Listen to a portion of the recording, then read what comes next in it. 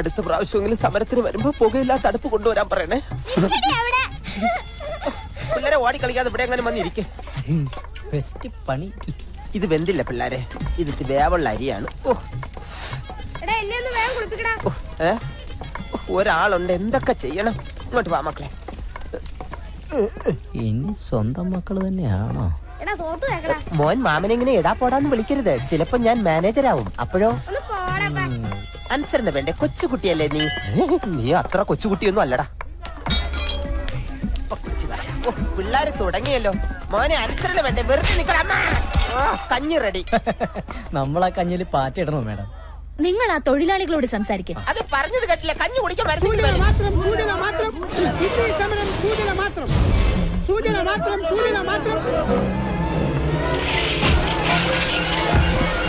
എന്തു പറ്റി? ഒന്നുമില്ല. അതെ, ഞാൻ അവരോട് സംസാരിച്ച ശരിയാവില്ല. എങ്കിൽ കോൺട്രാക്ടറോട് സംസാരിക്കാം. വണ്ടി എടുക്കും. അല്ല, പണി കിട്ടും. സമരക്കാരുടെ ശ്രദ്ധയ്ക്ക് ഈ കുഞ്ഞിനെ കൂടെ കുളിപ്പിച്ചു കഴിഞ്ഞാൽ ഉടനെ കഞ്ഞി വിളമ്പുന്നതായിരിക്കും. അടങ്ങി നില്ല മോനെ. ഇറങ്ങണം മാനേജർ. അതാണ് പരുക്ക് പറ്റിയ ആൾക്ക് 5 പൈസ കൊടുക്കില്ലെന്ന് പറയുന്ന കോൺട്രാക്ടർ. അതെ, ഞാൻ സംസാരിച്ച പ്രശ്നമാവും. എന്ത് പ്രശ്നം? സമരം ചർച്ച ചെയ്ത് പരിഹരിക്കാന്ന് പറഞ്ഞില്ലേ ഇങ്ങോട്ട് വന്നത്? ഞാൻ അയാളെ ഇങ്ങോട്ട് പറഞ്ഞു വിടാം. അതെ, ഞാൻ സത്യം പറയാം. പോയോ?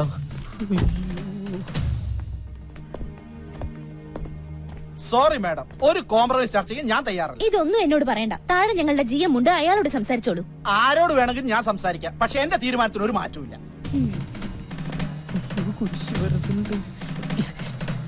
അപ്പം പറഞ്ഞതങ്ങനെ കേട്ടാ മതി. കിടന്ന്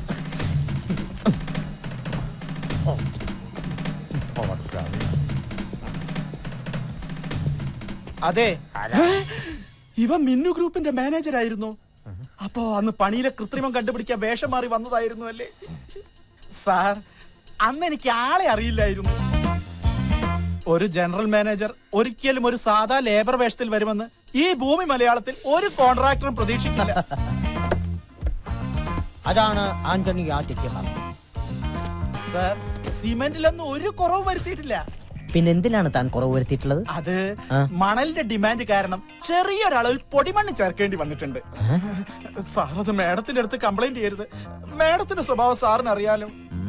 അതിലും മോശമാണ് എന്റെ സ്വഭാവം. സാറിന് അറിയാലോ തൊഴിലാളിക്ക് എങ്ങനെയാണ് അപകടം സംഭവിച്ചതെന്ന്. അറിയാം, എല്ലാം എനിക്കറിയാം. തന്റെ ഓരോ നീക്കങ്ങളും കെട്ടിടത്തിന്റെ മുകളിൽ നിന്ന് ഞാൻ വാച്ച് ചെയ്തുകൊണ്ടിരിക്കുകയാണ്. അന്ന് ഞാൻ അങ്ങനെ ചെയ്തില്ലായിരുന്നെങ്കിൽ സിമന്റിലും മണലിലും കൃത്രിമം കാണിച്ച് താൻ ഈ ഫ്ളാറ്റിന്റെ പണി തീർത്തേനെ. പക്ഷെ അങ്ങനെ തീർത്തിരുന്നെങ്കിൽ ഇവിടെ താമസിക്കേണ്ടിയിരുന്നവരുടെ പണിയും താൻ തീർത്തേനെ. ഒരുപാട് പേരുടെ ജീവൻ രക്ഷിക്കാൻ എനിക്കന്ന് അങ്ങനെയൊക്കെ കാട്ടിക്കൂട്ടേണ്ടി വന്നു. സാർ, ഒന്നും മിന്നുമേട് അറിയരുത്. തൊഴിലാളിക്കുള്ള നഷ്ടപരിഹാരം മുഴുവനും ഞാൻ കൊടുത്തോളാം. സമരം ഇപ്പൊ തന്നെ അവസാനിപ്പിച്ചേക്കാം. അതെ സാർ. കൈ പിൻവലിക്കൂ. ഇത് താനെന്ന് എന്നെ തെറി വിളിച്ചതിനും പിടിച്ച് തല്ലിയതിനും, ഇത് സിമന്റിലും മണലിലും കൃത്രിമം കാണിച്ചതിന്. ഇതെന്തിനാണ് സാർ? ഇത് താൻ ഇനി കൃത്രിമം കാണിക്കാതെ തൽക്കാലത്തേക്കില്ല. ഇനി ഈ സ്ഥാപനത്തിന്റെ ഭാഗത്ത് നിന്ന് 5ന്റെ ചില്ലിക്കാശ് തനിക്ക് കിട്ടില്ല. മനസ്സിലായോ? വേണ്ട സാർ, എല്ലാം ഞാൻ ഏറ്റു. സാർ വണ്ടിയിലേക്ക് കയറിയാട്ടെ. ഓക്കെ, മാഡത്തിന് ഡോർ തുറന്നു കൊടുക്കൂ. സാർ, കണ്ണട. Sorry, കയറിക്കോളൂ madam. ഉപ്പ് എല്ലാം അതിലുണ്ട് കേട്ടോ. ആവശ്യമുള്ളവരെ ഉപ്പെടുത്തിടണേ. അയ്യോ, ഇത് നമ്മുടെ വീട്ടിലെ വണ്ടിയാണല്ലോ. ഡ്രൈവർ, വണ്ടി എടുത്തു. ഒരു കാര്യം പറഞ്ഞോട്ട് ഞാനിവിടെ ഒരു വല്ലാത്ത അവസ്ഥയിലാണ്. നിർത്താൻ.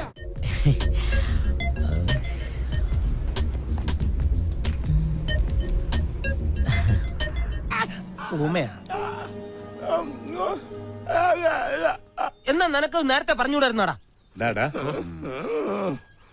ഏത് കോലത്തും കാണുമല്ലോ ഒരു മന്ദബുദ്ധി. അതേടാ, ഇവൻ അവിടുത്തെ മഞ്ജുകുമാരനാ. മഞ്ജു, നീ പൊട്ടലെ അടുക്കളക്കകത്ത് കൂട്ടിക്കൊണ്ടു എന്തെങ്കിലും തിന്നാൻ കൊടുക്കും. അതെ, നീ പൊട്ടനാണെന്ന് കരുതിയിട്ട് മിണ്ടാതെന്നും ഇരിക്കണ്ട. നിനക്ക് എന്ത് വേണം എന്നോട് വാതുറന്ന് പറയാം. ഓണത് കണ്ടില്ലേ, എന്തൊരൈക്യം. ചേരേണ്ടതേ ചേരൂ. നീ മൂക്ക് മുട്ട തിന്നിട്ട് പൂമുഖത്തേക്ക് വരണം. ഒരുപാട് ജോലികൾ ചെയ്തു തീർക്കാനുണ്ട്. അതെ, ഇനി മുതൽ എന്നെ അനുസരിച്ച് ഇവിടെ നിന്നോളണം. അതാണ് അടുക്കള. മോൻ ചെല്ലും, വേഷായിട്ട് വെട്ടി വിഴുങ്ങ്. ഈശ്വര, എന്നെ അനുസരിക്കാൻ ഒരു പട്ടികളും ഈ വീട്ടിലില്ല. ഈ പൊട്ടനെങ്കിലും എന്നെ അനുസരിക്കണമേ.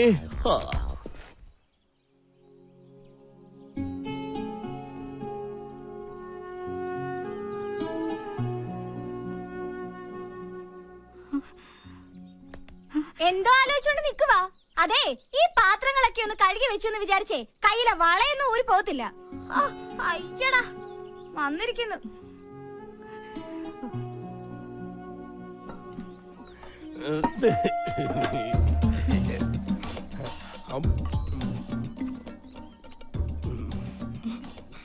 എന്താ പേര്? അവൻ പൊട്ടനാ. അയ്യേ പൊട്ടനാ.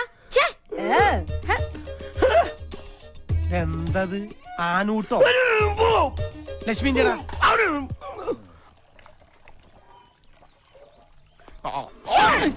ഇപ്പോഴെങ്കിലും ഇങ്ങോട്ട് എത്തിയോ?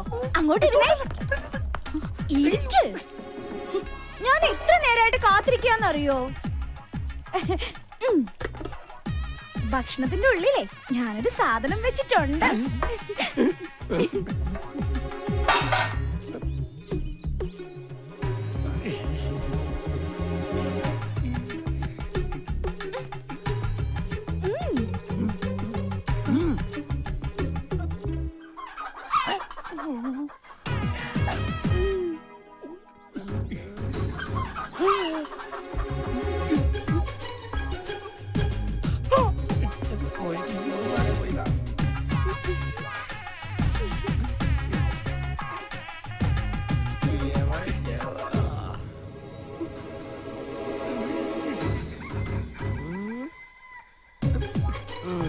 ഇതിനാരാടിരിക്കുക?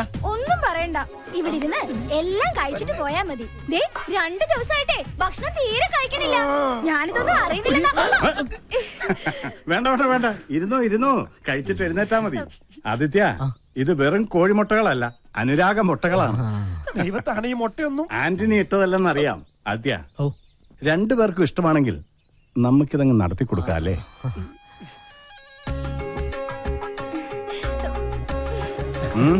കൊടുക്കണം, കൊടുക്കുന്നുണ്ട്. കോഴിമുട്ടയിൽ കൂടോത്രമെന്ന് കേട്ടിട്ടുണ്ട്, മുട്ടയിൽ പ്രേമം ആദ്യമായിട്ടാ. കഴിച്ചു കൃഷ്ണ, ഇങ്ങനെയാ പല തറവാടുകളും നശിച്ചത്. നമസ്തേ. ആദിത്യന്റെ ഒരു അകന്ന ബന്ധു കൂടിയാണെന്ന് ഇവനിപ്പൊ പറഞ്ഞപ്പോഴാണ് അറിഞ്ഞത്. തന്നെ കൊണ്ട് അധികം പണികൾ ചെയ്യിക്കണ്ട എന്ന റെക്കമെൻഡുമായിട്ട് വന്നിരിക്കുകയാണ് ഇയാൾ. മാനേജർ ഒരു കാര്യം പറഞ്ഞാൽ കേൾക്കാതിരിക്കാൻ പറ്റില്ല. അതുകൊണ്ട് ഇന്നു മുതൽ തറവാടിനുള്ളിലെ കാര്യങ്ങൾ ശ്രദ്ധിച്ചാൽ മതി. എന്താടോ പോരെ?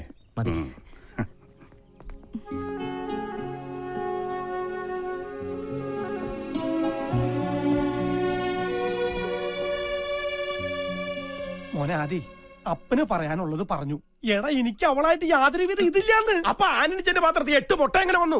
മുട്ട നിന്റെ ചൂടാവണേ. വർമ്മ സാർ പറഞ്ഞപ്പോഴാണ് ഞാൻ ഞെട്ടിപ്പോയത്. എടാ ആദി, വർമ്മ സാറിന് ഒരു സംശയം തോന്നിയതാവാം. നീ അപ്പം പറഞ്ഞ് വിശ്വസിക്കാൻ മുട്ട എങ്ങനെ വന്നേ? എന്റെ അമ്മേ. മോനെ, ലക്ഷ്മി എന്നെ വല്ലാതെ തെറ്റിദ്ധരിച്ചിരിക്കുക. തെറ്റിദ്ധരിച്ചല്ലോ, മുട്ട സഹിതമല്ലേ പിടിച്ചത്?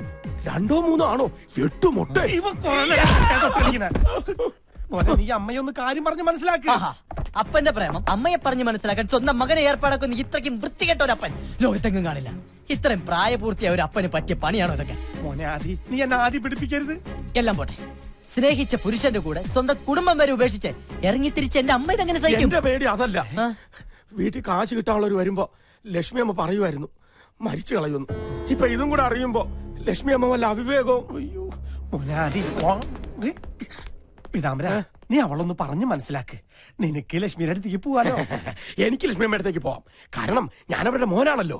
ഞാനിവിടെ കാലുകുത്തിയ അപ്പം മുതൽ നിങ്ങളെല്ലാം കൂടെ എന്നെ ഊമയാക്കില്ലേ? ഇനിയിപ്പൊ ഞാൻ ഉടച്ചെന്ന് എന്ത് പറയാൻ? 8 മുട്ടയും തിന്നിട്ട് എന്നെ പൊട്ടനാക്കുന്നു. അമ്പട പൊട്ടാ. ഇനി ഇച്ചിരി പാട്ട് കേൾക്കാം. നിങ്ങൾ ഇതുവരെ കേട്ടത് കോഴിമുട്ടയുടെ പോഷക ഗുണങ്ങളെ കുറിച്ചുള്ള പ്രത്യേക പരിപാടിയാണ്. ഇനി കോഴിമുട്ട കൊണ്ടുള്ള പലതരം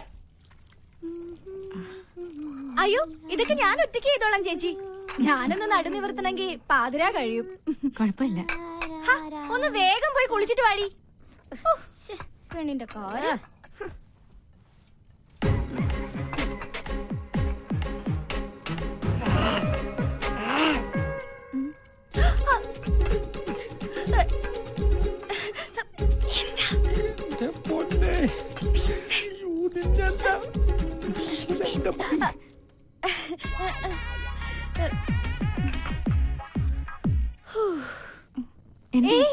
എന്തോരം ജോലിയാ. ചേച്ചി, ബാത്റൂമിന്റെ അടുത്തോടെ ആരും ഓടി പോകുന്നുണ്ടോ? എവിടെ? അവിടെ ഒന്നും ആരും ഉണ്ടാവില്ല. ഇവക്ക് വെറുതെ തോന്നിയതായിരിക്കും. പേടി പെണ്ണ്. നടക്കങ്ങോട്ട്. ചേച്ചി, അത് കഴിഞ്ഞാ കിടന്നോളൂ കേട്ടോ. നടക്ക് നടക്കാൻ പറയട്ടെ.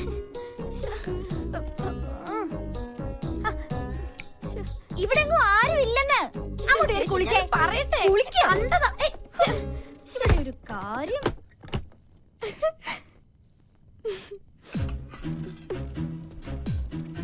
ലക്ഷ്മി, ലക്ഷ്മി, ലക്ഷ്മി, ഇവിടെ.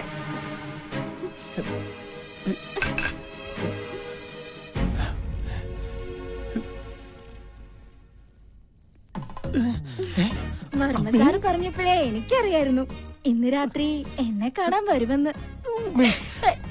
നീയും വർമ്മ സാറും കൂടി എന്നെ വറുത്ത് പിന്നടി കൊണ്ടാണ്.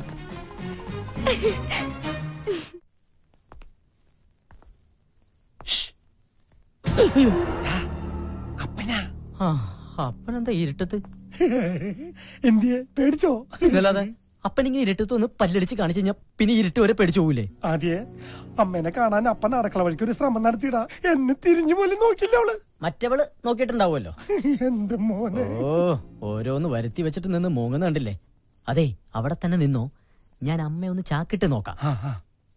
പിന്നെ ഈ ഇരുട്ടില് ചിരിക്കാതെ നിന്നോളണം. ഇതിലിരുട്ടേതാ അപ്പനേതാ? അത്രയ്ക്ക് കറുപ്പാണല്ലോ അപ്പന്. കറുപ്പ് നിന്റെ അപ്പനാടാ. ഇരുട്ടത്തപ്പ നീയൊക്കെ ഇരുട്ടി തപ്പൂടാ. അപ്പം വല്ല മോനായിരുന്നെങ്കിൽ രണ്ടടിയെങ്കിലും കൊടുക്കായിരുന്നു. ഇപ്പൊ അതും പറ്റില്ല.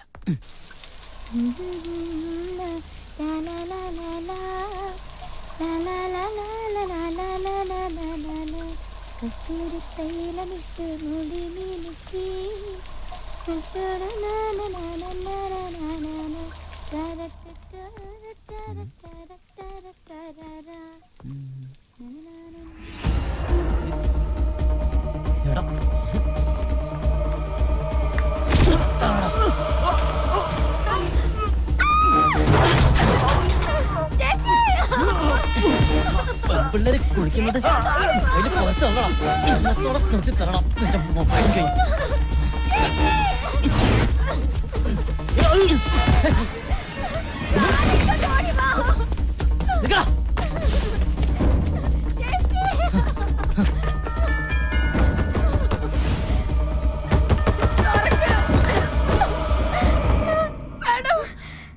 കുളിക്കുമ്പോ ഞാൻ അറിയാത്ത മൊബൈൽ ഫോണിലെ ക്യാമറയിൽ എന്നെ വിട.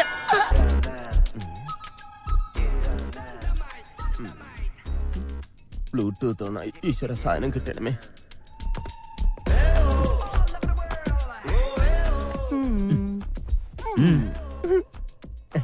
അതെ, ഞാൻ ബ്ലൂടൂത്ത് ഓണാക്കി. അതെന്റെ ഫോണിലേക്ക് അയച്ചാ എന്ത്? ഒന്നും അറിഞ്ഞൂടാത്തോല. ആ കുളിസി അത് കഷ്ടപ്പെട്ട് പിടിച്ച പാവ നിർമ്മാതാവ് ജീവനും കൊണ്ട് എങ്ങോട്ടോ ഓടി രക്ഷപ്പെട്ടു. ഇപ്പൊ ഒരു അടി വാങ്ങിയിട്ടാണെങ്കിലും അതിന്റെ വിതരണാവകാശം ആദിത്യവർമ്മയ്ക്കാണല്ലോ. ഇനി അതിന്റെ സാറ്റലൈറ്റ് അവകാശം എനിക്ക് തന്നോളൂ. നീ പോ. അല്ലെങ്കിൽ വേണ്ട, എന്റെ ഈ ഹോം തിയേറ്ററിൽ ഒന്ന് റിലീസ് ചെയ്തൂടെ? ഒന്ന് പോടാ. ഞാനൊരു മൊബൈൽ തിയേറ്റർ ഉടമയാണ് കേട്ടാ. വേണ്ട, ഒരു കുളിസി നിന്റെ കയ്യിലുണ്ടെന്ന് കരുതി ഇങ്ങനെ അഹങ്കരിക്കരുത്. വർഷങ്ങളായി ഷക്കീലപ്പടം കളിച്ചുകൊണ്ടിരിക്കുന്ന ഒരു മൊബൈൽ തിയേറ്ററാണിത്.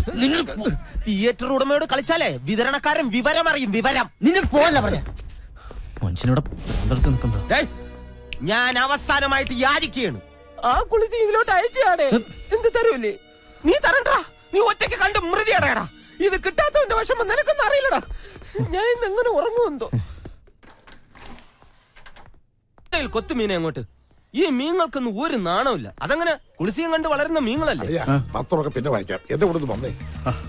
എന്താ? ഞാൻ വേറിട്ടൊരു കാഴ്ച കാണിച്ചു തരാം. ഒന്ന് വാ. വേറിട്ട് കാഴ്ചയോ? ഇനിയിപ്പൊ കുളിസിയിലെങ്ങാനും ആണോ? ഏയ്, അതിപ്പോ അമ്മാവനെ കൊണ്ടുപോയി കാണിക്കൂ. എന്തായാലും ഇവിടെ കിടക്കട്ടെ, ഞാൻ നോക്കിയിട്ട് വരാം. ഇങ്ങോട്ട് വന്നേ. പറയാ കണ്ടോ? എന്റെ ചന്ദ്രപതിയുടെ പ്രാർത്ഥനയുടെ ഫലമാ. എന്ത് മിന്നു ദോശ ഇടുന്നതാ? ക്ഷേത്രങ്ങളായ ക്ഷേത്രങ്ങൾ മുഴുവൻ മുട്ടിറക്കി എന്റെ മുട്ട് മുഴുവൻ നീരായളിയാ. മുട്ടിറക്കാ പിന്നെ മുട്ടിനല്ലാതെ പെടലിക്ക് നീര് വരും.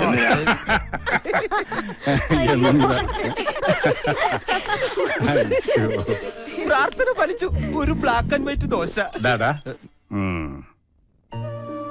ലക്ഷ്മി വന്നതിന് ശേഷമാണ് മിന്നുമോൾക്ക് ഈ മാറ്റം. എല്ലാം വേസ്റ്റായി. ദോശമാവ്. ഹായ്, നല്ല മുശുക്ക് മണം. നീ എന്റെ തേപ്പൊട്ടി കൊണ്ട് കയറ്റം കയറാം. ഒന്ന് വേഗം അയക്കടാ. നിന്റെ മാനേജർ ഇപ്പൊ ഒരുങ്ങി വരും. സ്വന്തം അപ്പനാണ് ഡ്രൈവർന്ന് പോലും വിചാരമില്ലാത്ത മരക്കഴുത.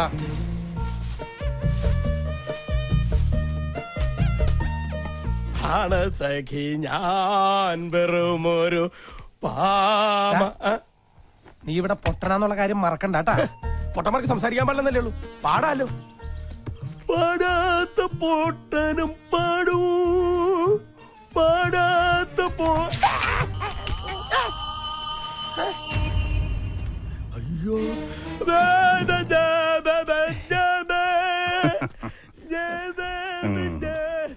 പൊട്ടനാണേലും നല്ല താളമുണ്ട്. സാറിന്റെ അല്ല, അന്നിക്ക് ഇവിടെ എല്ലാ സൗകര്യങ്ങളും ഉണ്ടോ? കൊതുകിന്റെ ശല്യം? അതിനത് കൊച്ചിയല്ലല്ലോ, കൊട്ടാരല്ലേ. വെറുതെ അല്ല, ആ ലീല നിന്റെ വലയിൽ വീണത്. കോമഡി പറയുന്നവരെ ഐശ്വര്യ റോയ്ക്ക് വരെ ഇഷ്ടാവട്ടോ. സത്യമായിട്ട് സാറേ, ഞാൻ താൻ ഒന്നും പറയണ്ട. ഇന്ന പ്രായത്തിലെ പ്രേമിക്കാവുള്ളെന്ന് ആരെങ്കിലും എവിടെയെങ്കിലും എഴുതി വെച്ചിട്ടുണ്ടോ? ഈ പ്രണയം എന്ന് പറയണത് വാർദ്ധക്യം ബാധിക്കാത്ത ഒരു വികാരമാണല്ലോ. സത്യം പറഞ്ഞാൽ ഞാനും ഇപ്പൊ അത്തരത്തിലൊരു ഒരു ഒരു ഇതിലാണ്. അതേന്ന് മറ്റാരുമല്ല, ലക്ഷ്മിക്ക് മിന്നുമോളോടുള്ള സ്നേഹം കാണുമ്പോ അവക്ക് അവളുടെ അമ്മയെ തിരിച്ചു കിട്ടിയതുപോലെ എനിക്ക് തോന്നുന്നു. അതെ, തൽക്കാലം ഇത് മറ്റാരും അറിയണ്ട. ആന്റണി മാത്രം അറിഞ്ഞാൽ മതി. ഇവിടെ ഇപ്പോ ഈ കാര്യം എന്നോട് മാത്രല്ലേ പറയാൻ പറ്റുള്ളൂ. അതെ, എന്നോട് തന്നെ പറയണം. റൈറ്റ്, നമുക്ക് അത് പറഞ്ഞാൽ മനസ്സിലാവുള്ളൂ. സമയമാകുമ്പോ ആന്റണി തന്നെ ലക്ഷ്മിയോടൊന്ന് സംസാരിക്കണം. ലക്ഷ്മിയോട് ഞാൻ പറയണം. എനിക്ക് നേരിട്ട് പറയാൻ ഒരു ഇതല്ലേ അതുണ്ടാവും. സ്വർഗത്തേക്കാൾ സുന്ദരം എന്റെ കർത്താവേ. ആന്യ വല്ലതും പറഞ്ഞു കാണുമോ? ചായ കൊണ്ട് വരുന്നുണ്ട്. ഇനി എങ്ങനെ ഫേസ് ചെയ്യും? എവിടെയാ തുടങ്ങേണ്ടത്?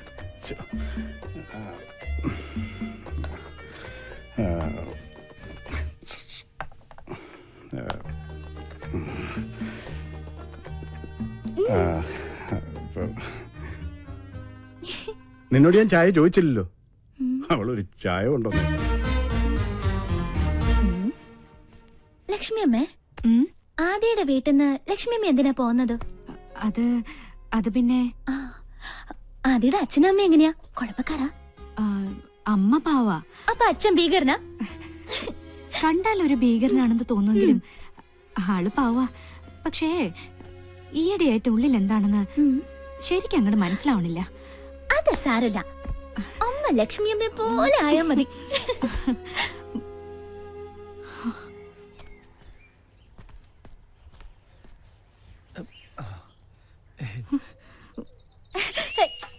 ഈ ആന്റണി ചായന്റെ ഒരു കാര്യം, എപ്പോ ഓഫീസിൽ പോകാൻ ഇറങ്ങിയാലും എന്നെ കാണണം.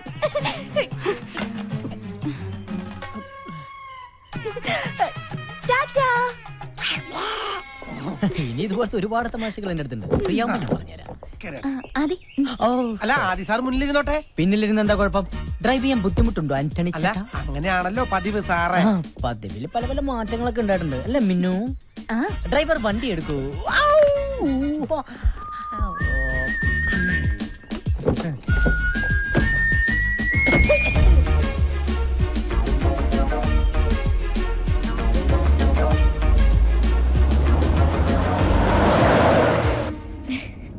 ആദി, ഇത് കണ്ടോ? ഞാൻ ഫസ്റ്റ് സ്റ്റാൻഡേർഡിൽ പഠിക്കുമ്പോ എടുത്ത ഫോട്ടോയാ. സ്മാർട്ട് ആണല്ലോ. എന്താ ഹോൺ അടിച്ച് പഠിക്കാ? ആരോ ഹോൺ അടിക്കാത്തൊരു ആദി, ഇത് കണ്ടോ? എനിക്ക് 1.5 വയസ്സുള്ളപ്പോ എടുത്ത ഫോട്ടോയാ. അന്നേ സുന്ദരിയാണല്ലേ. അതെ, ഈ റോഡിലൊന്നും ഒരു ഈച്ച പോലും ഇല്ല, പിന്നെ എന്തിനാ ഈ ഹോൺ അടിക്കണേ? അല്ല, റോഡ് മുഴുവൻ കട്ടറാ. എന്താ ഹോൺ അടിച്ച കെട്ടണിട്ട് ഓടുവോ? നേരെ നോക്കി വണ്ടി ഓടിച്ചില്ലെങ്കിലേ വണ്ടിക്ക് വല്ല അപകടം പറ്റുമേ. അങ്ങനെ അപകടമൊന്നും വരാതിരിക്കാൻ വേണ്ടിയാ അടിക്കടി ഇങ്ങനെ ഹോൺ അടിക്കണേ. ആയിക്കോട്ടെ. അല്ല, എനിക്കറിയാമല്ല ചോദിക്കുക. നിങ്ങൾ കുടുംബസമേതം പ്രേമിക്കാൻ വന്നിരിക്കുക? ഇവന്റെ ഒരു മോഹം നടക്കാൻ പോണില്ല. അപ്പനെ പ്രേമിച്ച് കേട്ടാ, ഇതാണ് കുഴപ്പം. അപ്പനും മകനും തമ്മിൽ വളരെ ഫ്രാങ്ക് ആണ്, ഫ്രണ്ട്സിനെ പോലെയാണെന്നൊക്കെ പറയുകയും ചെയ്യും. മക്കൾ ആരെങ്കിലും പ്രേമിച്ചു കഴിഞ്ഞാൽ അപ്പ തന്തമാരുടെ സ്വഭാവം അതുള്ളതാ. എടാ, ഇവനായിട്ട് വരുത്തി വെച്ച ഒരുപാട് കടങ്ങളുണ്ട് നാട്ടില്. അതെങ്ങനെങ്കിലും തീർക്കാൻ നോക്കേണ്ട ഒരു മുടിഞ്ഞ പ്രേമായിട്ട് നടക്കാം. ശരിയാ. നാട്ടിലെ കാര്യമൊന്നും ഞാൻ മറന്നിട്ടില്ല. അതുപോലെ തന്നെ മിന്നുവിനെ എനിക്ക് മറക്കാൻ പറ്റും. അത് ന്യായം. എടാ, മിന്നു വർമ്മസാറിന്റെ ഒറ്റ മോളാ. നമ്മളെ വിശ്വസിച്ച് നമുക്കൊരു ജോലി തന്ന ആ വലിയ മനുഷ്യനോട് വിശ്വാസവഞ്ചന കാണിച്ചാ ദൈവം പോലും പൊറുക്കില്ല. നമ്മുടെ എല്ലാ സത്യങ്ങളും വർമ്മസാർ അറിഞ്ഞ എന്താവുന്നെന്ന് ചിന്തിച്ചിട്ടുണ്ടോ? അതുകൊണ്ട് അവസാനമായിട്ട് പറയാ, മോനെ ഇന്ന് പിന്തിരിഞ്ഞില്ലെങ്കിൽ വർമ്മസാറിനോട് എല്ലാ സത്യങ്ങളും തുറന്നു പറഞ്ഞ് ലക്ഷ്മിയും കൂട്ടി അപ്പനിവിടെ ഇറങ്ങട്ടോ. എന്നാ നമുക്ക് കാണാം. എന്നാ കാണാടാ.